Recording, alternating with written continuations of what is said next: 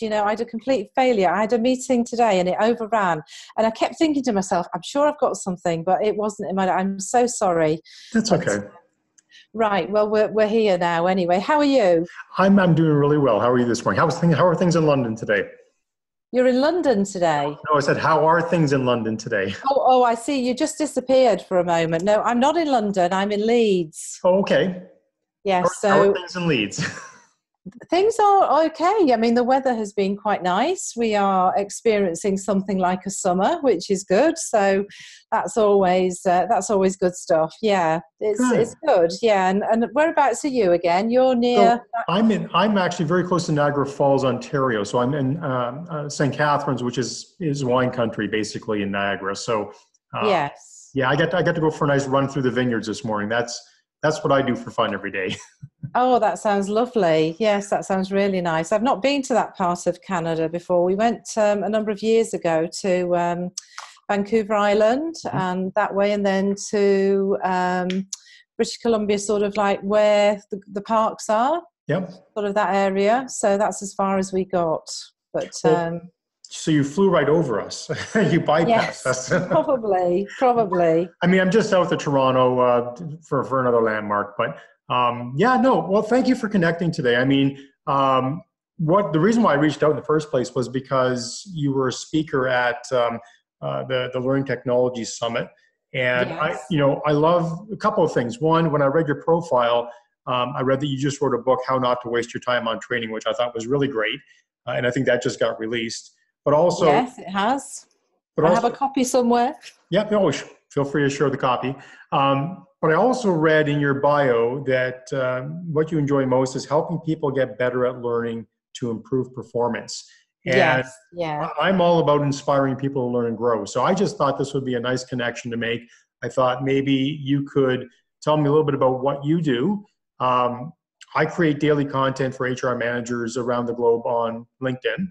So I Yeah. thought, we could have a quick discussion and maybe that might be a good vehicle to sort of cross promote both of us to our audiences Yeah. to add value. Yeah. So Yeah, go ahead and tell me. absolutely.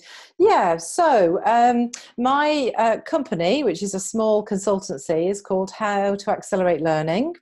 And so I've long been about sort of helping people to learn better, but it's always been with that thought that I want it to be to improve performance, not just to be more attractive or more engaging just for the sake of it, but to have a business purpose. And my background, I was an engineer many years ago, has always been that my thinking has been you start off by thinking about what it is you want to get out of something. Quite precisely, in engineering terms, that would be down to the micron, so I've approached learning development in much the same way. I was drawn to accelerated learning because it seemed to be quite akin to what I was doing anyway, sort of that experiential type learning, that sort of like involving people rather than standing up and presenting. And I found that, from my days as an IT trainer many, many years ago for IBM, where I used to stand and talk at people at length, and I thought I was pretty good at it. But I've sort of like learned that actually the more you involve people, the more that they are engaged, then the deeper that learning and the more meaning it has for them as well. And as a result of looking at accelerated learning quite deeply, I sort of got a bit frustrated and came up with my own 5 secrets of accelerated learning. And the first one I think you'll like, which is business focused and learner centered objectives. And the business focused has to be there, so it has to be centered on what the business really needs, because if you do something just that the learners need, then you may not get the buy-in from the stakeholders. And it has to be learner-centered as well. That has to be a balance, because if you only do what the organisation wants you, if it's sort of like a compliance thing or whatever, and the learners don't, then they'll not really be engaged, and behavioural change won't happen there. So there has to be this balance between business focus and learner-centered.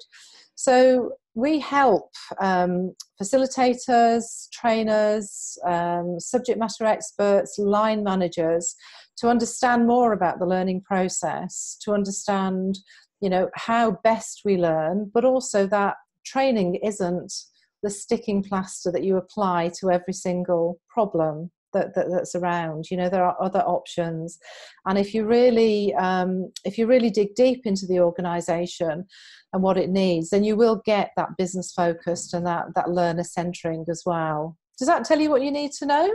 Yeah, no, it does. And I think what was really interesting there, I often say, in order to help people learn and grow, three things have to happen. They have to have a vision.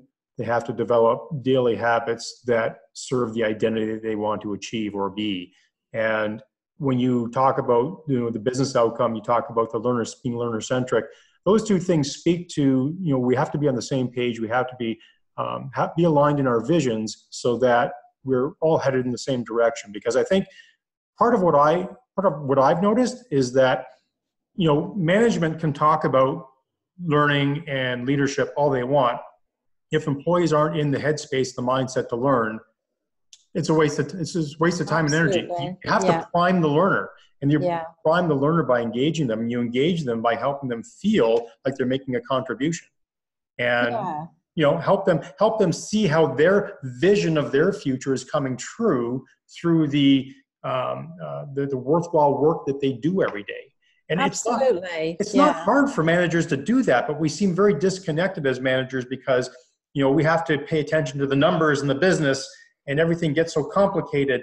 And I was part of a discussion this morning where it was so data centric, and I thought the average employee doesn't care about that. No, they just want to feel valued, and if they feel valued, and that they're making a contribution, perhaps it's worth staying here. And I see my future here, and I'll keep training, and I'll keep. And I think data is becoming one of these things, even though I've written a book, which is, a lot about data and that, people are seeing this as the new panacea to, solving all our woes as well, which really isn't going to happen. And in the book, I talk about sort of that whole process of getting close to the business, finding the right stakeholders to work with, doing a stakeholder analysis. So find out who your real evangelists are and work with them. Try and convert the snipers, that would, rubbish what you do and perhaps, put obstacles in the way. Stop working with the undead, that have no value whatsoever, to the organization or to you as well.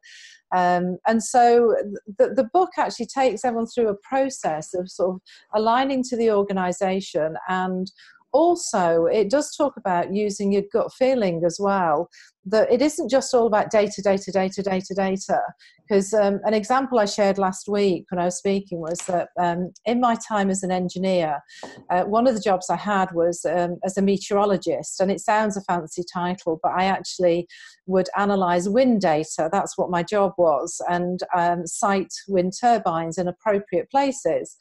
And I got quite good at it and developed quite a gut instinct, so that I could look at a map and I could look at this area that the proposed wind turbines were going to be sited on, and have some clue as to, well, this would be a good spot, or that would be a good spot, or that wouldn't be such a good spot. But I wouldn't have dared actually have sited one without a site visit to make sure that the map was telling me what indeed I thought was there, because a building might have been erected in the wrong place, or there might have been a whole bunch of trees that weren't on the map or whatever.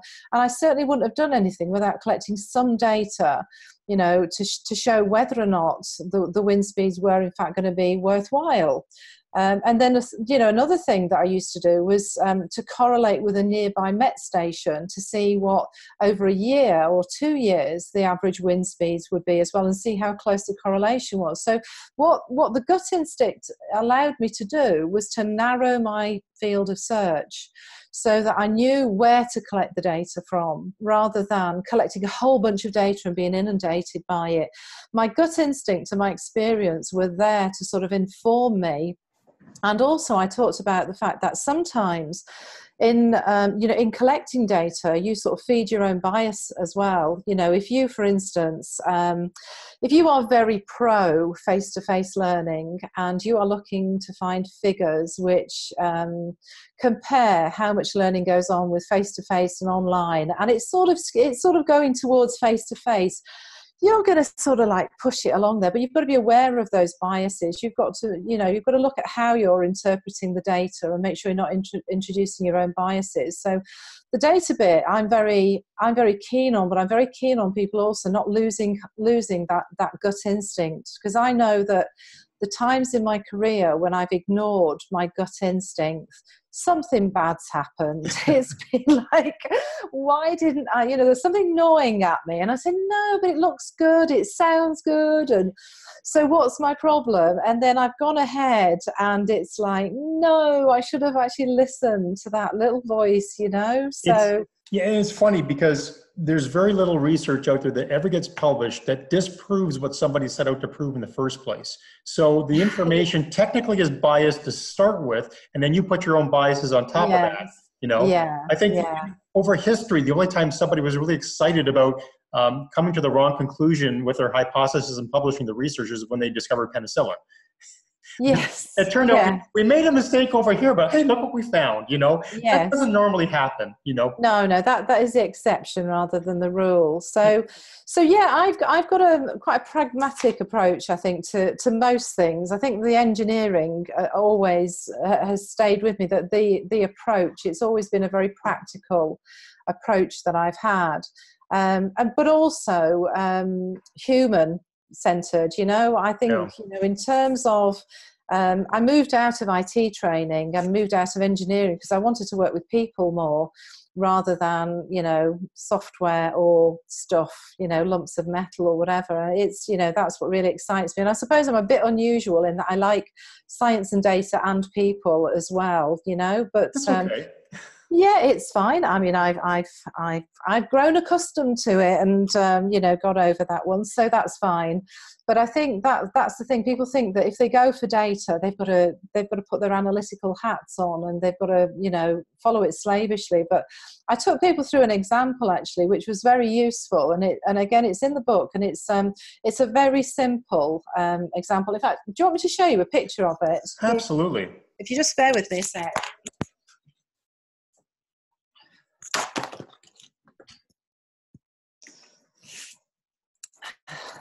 So here's the book. How not to waste. Okay. Yep. How not to waste your money on training. And so Where can people find the book? It's on my website at the moment. I have put it. It's www.howtoacceleratelearning.com/book. So they can go straight there. Excellent. To find that. Yes. Well, while you're looking that up, one of the interesting things you mentioned from your engineering background is starting with the end in mind and re-engineering. Oh, yes. And that's funny because that's when I talk about having a vision, most companies think, oh, we've got a vision, we've got a mission, we've got goals. And we're like, that's nice, but that's not a vision. A vision is, what is the outcome? What can I see in my mind's eye? If you're going to build a bridge, what does the bridge look like? What does London Bridge look like in my mind? Okay, now we're going to set out to re-engineer this thing and build it. Well, absolutely. For some reason, companies can't seem to grasp that. They can't grasp that concept. And they go, our vision is to have the best workplace ever. Well, that's not a vision. That's just a goal, But a vision is something that's so important. And when you mentioned something else about the undead, I like the term actively disengaged. But the thing is, you said, cut the dead wood or cut the undead out. I don't think it's necessary I don't think it's absolutely necessary to always cut out those people who are actively disengaged or the undead. I think they just need to get realigned back into the vision as to why they're there and feel like they're making a contribution. Somebody once recently said, people don't strive every day to make a difference. They strive every day to make a contribution. I think that's huge, especially for millennials. Everybody thinks millennials want to make a difference in the world. No, they just want to feel like they're making a contribution, right? Yeah. They want to feel grown up, but they're part of what's going on. So when I spoke about the stakeholders, have you come across the stakeholder analysis grid where You've No, I got, have not. so on the one axis, you've got the impact they've got on the organisation. On the other axis, you've got how they support you.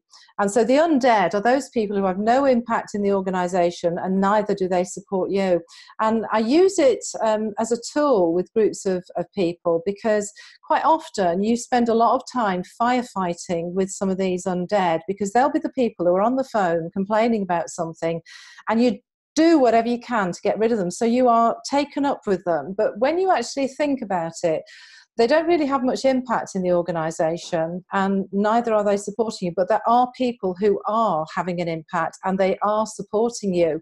So it's not about necessarily cutting them out completely. It's about where you focus your time on. So if you find that you've got a whole load of people who are demanding of your time, then, you know, who have you got to spend the most time with? And those people who've got most impact in the organisation and give you the most support are those people who are going to be your cheerleaders. They are also going to be those people who are going to convert those people who don't support you but have got a lot of impact in the organisation. So they could convert those snipers, you know, because there are sometimes, you know, there's just one person who every time there's a project seems to be a blocker. And so you can use those evangelists, those ones that are really supportive and have got impact, to actually convert those snipers. And then there are people who don't have much impact in the organisation but are great cheerleaders for you. And those are the people that will keep you going when times are tough, you know, and you just need a bit of a pep talk. They will be supporting you. And so, again, you spend some time. And it's about apportioning your time. And so that was mostly about it. And every so often you should review your stakeholders, because they may have shifted. So somebody who was an evangelist and had loads of impact, maybe something's changed in the organisation, so they have lost some of their impact. Maybe one of your snipers has started to see the value of what you do, and so, you know, they're coming on board, and so, you know, you need to work a little bit more with them. So that's why I was talking about sort of these undead in that particular way. But just going back to the example that I had a very simple table, and it was 5 people, and it was a scoring grid. It had 6 different competencies, and I had a sheet, and it just said, what do you see, first of all, on the table? And, you know, you could spot the highs and the lows and what have you. But then I showed people, you know, a graph, something like that, and then got them to have a really good look at them. What's it saying to you? What does the data say? You know, without doing any analysis whatsoever, no maths involved or anything. What is that saying to you at the moment? And so from the graph, people could say, well, actually, Tracy looks like she's a good all-rounder. You know, Sheila's great, but she's not very good at working on her own initiative. And they started to then sort of say, I wonder why she's not good at working on her own initiative, you know, because she's good at everything else. And then I suggested to the group, I said, well, is that important in the job? Because sometimes the data raises more questions than it answers, but it's knowing when to stop and what data to gather as well. And so another graph that I showed people was like this spider diagram. And again, you don't need to see all the detail in it, but again, it's a completely different way of seeing the same data. And again, it shows the data in a slightly different way. And all you would need to do is to put the data into an Excel spreadsheet and to just click on the different types of graphs. And with each different type of graph, you would see a different part of the story emerging. And so it was encouraging people to be a bit more playful with data and not to be scared of it as having to be some sort of data analyst or mathematician or whatever.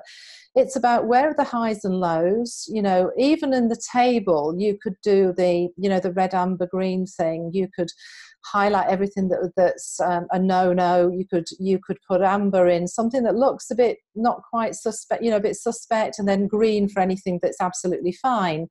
And then you start to see the hot spots of where people are not quite achieving what they need to achieve.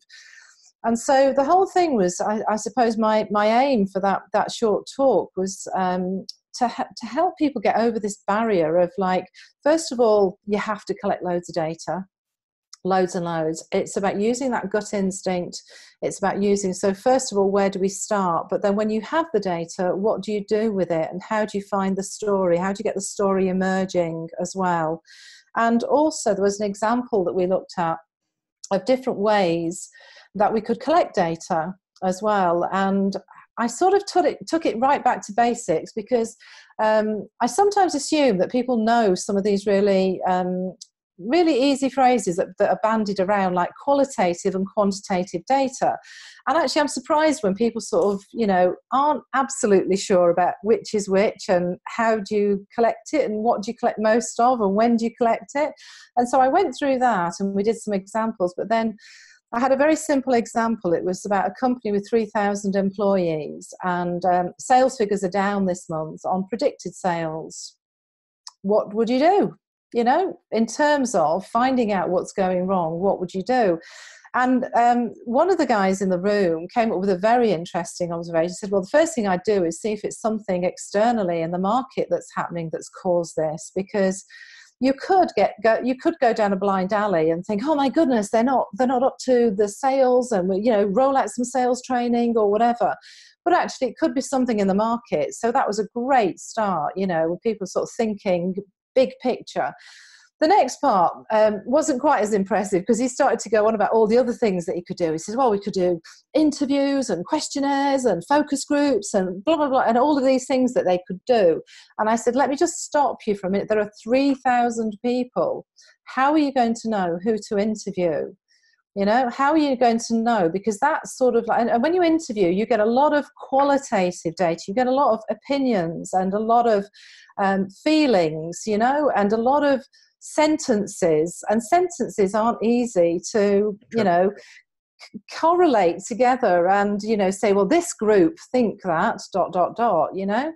And so I said, so you would start with something that generates some numbers, maybe you look at the management information that's out there to find out where the areas are, first of all, that are worst performing, perhaps, and so you start there.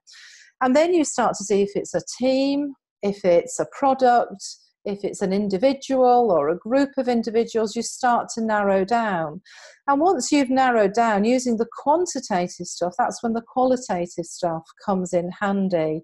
So I don't assume always that people know how to use that. I think because maths was always very natural for me. I was a real maths geek, and I used to do sums for fun, just because I could, just for fun, I used to do them. So I don't assume that. So I think people got a lot out of it, in that, they took away from that the fact that you have to have the relevant data.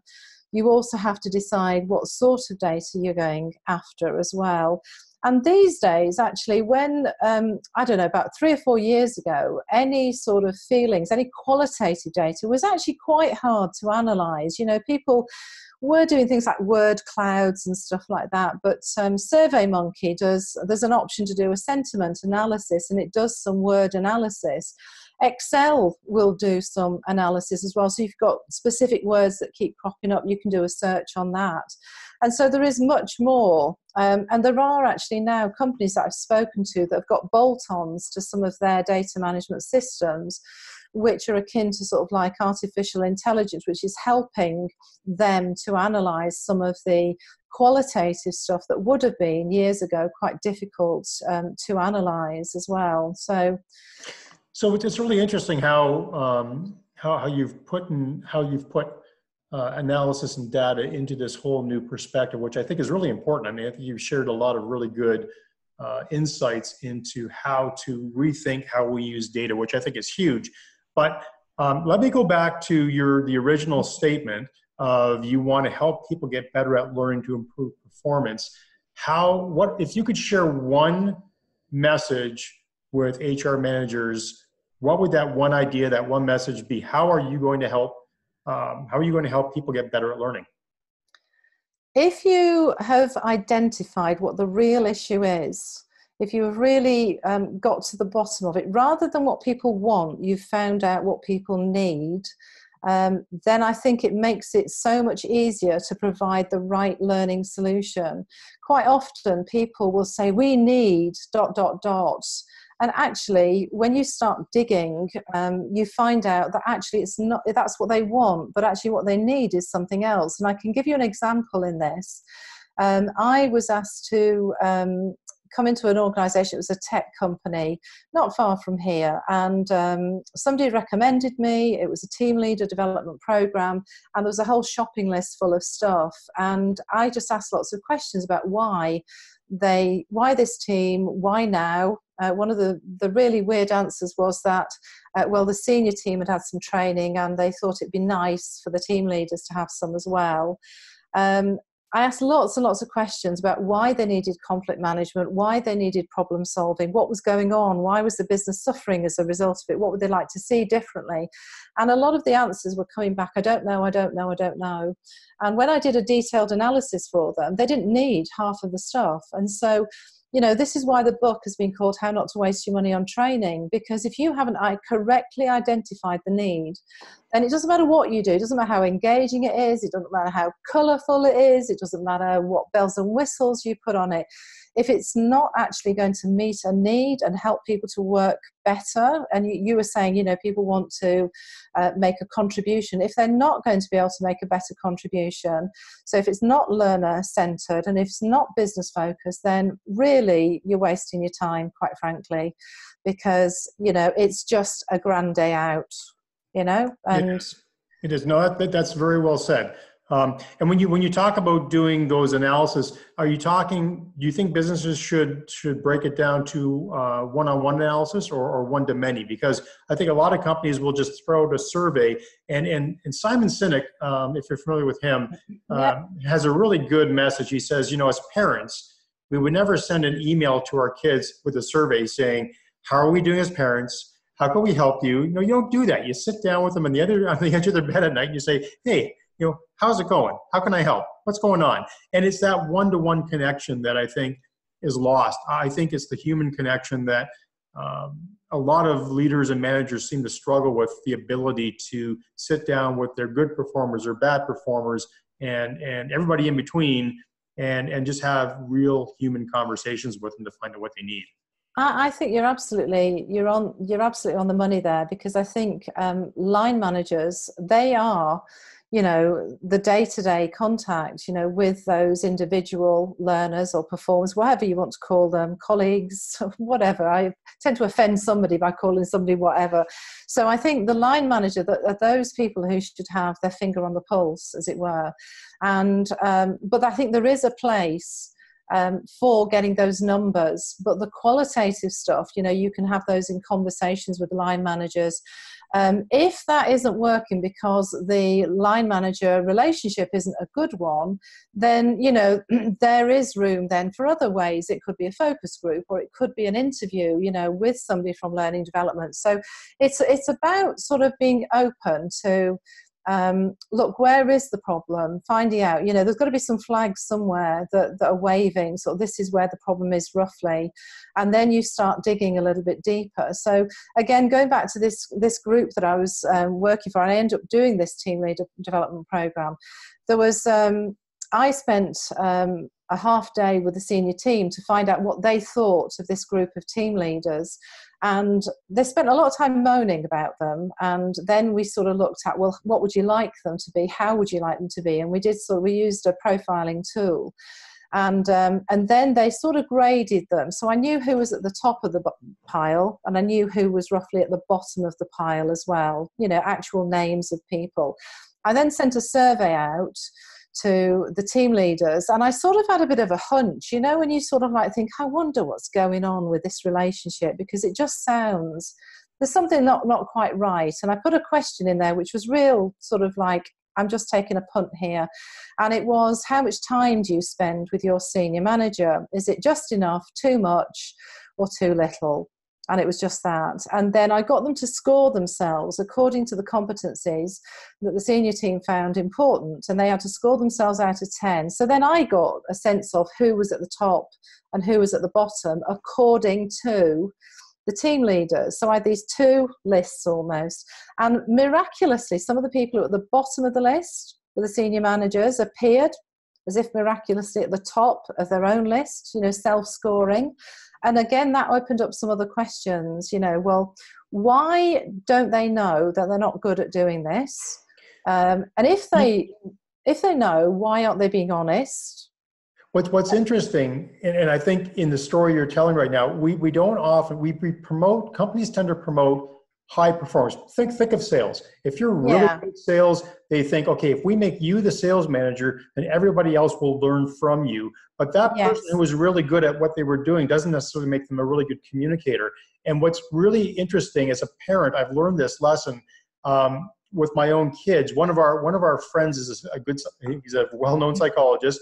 And I said to him, I said, why is it that as somebody as sort of accomplished as I am in health and wellness, in sport, do I find that both my kids who are more talented than I am are pushing away right now in their early adult years and not sort of getting the years of benefit of the mistakes that I made.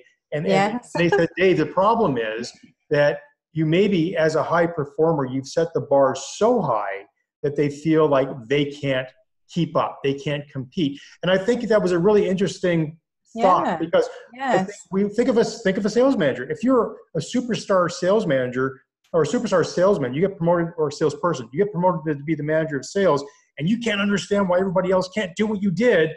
Yeah. And all Yeah. this, you're not a good communicator. You're just You're just good at your job. You're do just what good I at tell you. You know. Yeah. And And, I think, and that's the other thing that I found out from this group of people, was the ones that were considered the best team leaders had actually been recruited from outside, and they had nothing to do with the technology that actually the company was developing. They weren't experts at all in this technology. They had some understanding of it, but they weren't experts, not like the other people. These were real techies, and they were struggling to motivate and to also delegate and to actually share their knowledge with their teams as well. So it sounds simplistic, but I think if you get the right objectives, if you find the actual need that people have, and line managers are having those conversations, and I go to so many companies where they're not, I think it would be a lot better, because you'd have a lot more of that qualitative data. You'd have the anecdotal stuff that would point you in the right direction. The line managers would have that gut instinct about what's going wrong. And then, you in L&D, if they were still struggling, you could then help them to uncover that.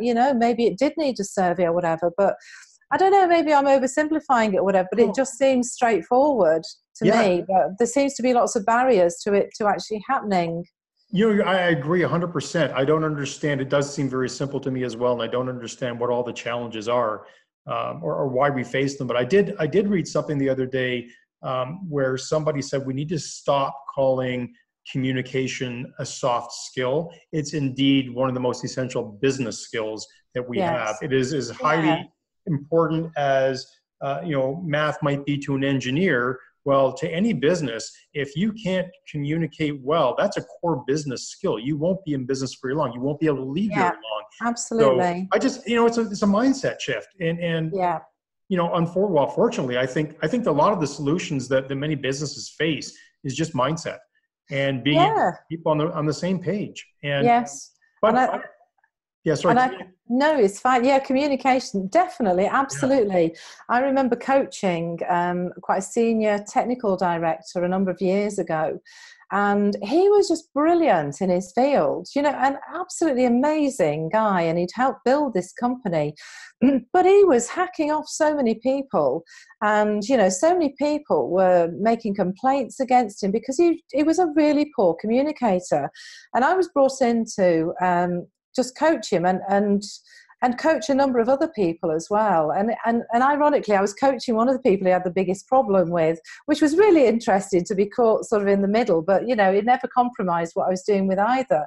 But this guy just didn't see what he was doing wrong. It was sort of like I had to sort of talk him through, so what do you do when people walk in the room for a meeting with you? What do you do? And he said, well, I stand up, I go and greet them, and then I start talking so that I get my point across, because I don't want to waste time listening to what they're saying, because, I'm an expert in this field. And I was like, okay, well, that's interesting, because what would have happened, do you think, if you'd done the same thing to me when you'd come to meet me, at reception? because you didn't just start talking at me. What did you do? And I asked him to talk it through. And, we chatted about the weather, we chatted about my journey there, and, when he offered me a cup of tea and all the rest of it. And I said, so that you don't do that with anybody else? That was just for me. And and honestly, it was just like, you could almost see the light bulb appear on the top of his head. It's like, and then he said something to me, but I'm not good at small talk. And I said, okay, so what did we talk about on the way from reception to the office? And he said, well, we talked about the weather, your journey here. And, I asked you where you worked most of the time. I said, well, that's small talk. That's, you're showing an interest. We were sort of like getting to know each other. And, I think there are some people who are very, very good at what they do. And yet those communication skills are missing. They've got to a point where they are very, very, they're experts, and they've been promoted to a point where people come to them. They are pulled in so many different ways that, they just want to get their stuff out quickly because, that's the people need to hear what they've got to say. And I think you're right. I think communication is just such an important skill for people to have. Yeah, it's the one thing as I go through my own learning journey and continued learning journey, trying to be a mentor, a speaker, and trying to inspire people to go on their own lifelong learning journey. For me, it always boils down back to communication. We need to step it back. We need to just go, okay, wait a minute. There's three common things we're doing. Like people don't realize it. We're all following a recipe in life. We're all leaders in life. Your kids will grow up to be just like you. So be the person you want them to be. That's pretty simple. But when I say that we're all following a recipe, good or bad, we're creatures of habit. And if we are not communicating well and we don't step back and see that, we're just going to continue to communicate the way that we always have. Just like your example of the manager who didn't see the bigger picture. And until somebody steps in and goes, hey, step back, breathe. Think a bigger picture. Let somebody else talk. Yes. It's funny. Somebody, I posted on a LinkedIn comment the other day. Somebody posted a picture of Richard Branson at a Raptors basketball game, and they were from the organization that was sort of sponsoring an event that he was going to be at. So that's why they were promoting it. And I said, now imagine if you were the lucky person who was at the Raptors game and you got to sit beside Richard Branson. I said, what question would you ask? So you talk about not good at small talk. Think about it. What question would you ask Richard Branson? And I thought about it for a minute, and I thought, there's a million business questions he's been asked that I can look up online and get the answer to by somebody who's a much better interviewer than me. And I have very little in common with Richard Branson, to be clear. Yeah. I've never ridden in a hot air balloon. I'm not an adventurous to the degree that he is. Just don't have those same life experiences. But I bet you he likes ice cream. So what's your favorite ice cream and why? And when you ask somebody that question, what it does is it takes them back to probably somewhere earlier in their life when they can remember a time when things were easier and all those emotions, those chemicals happening in your brain, you start to relive. Why do I really like chocolate ice cream? Why do I really like soft serve vanilla ice cream? What is it that I really like? And they might tell you that. And all of a sudden, it's not the flavor that you have in common, but it's the shared experience of the emotional experience, that emotional tie you have to one very simple thing. And that becomes, you've now intertwined yourself with a very positive emotion with that person. And that makes you memorable. Because, indeed. I like that one. A million people are going to ask you, what's your one tip to success? Yeah. But hey, what's your favorite ice cream and why?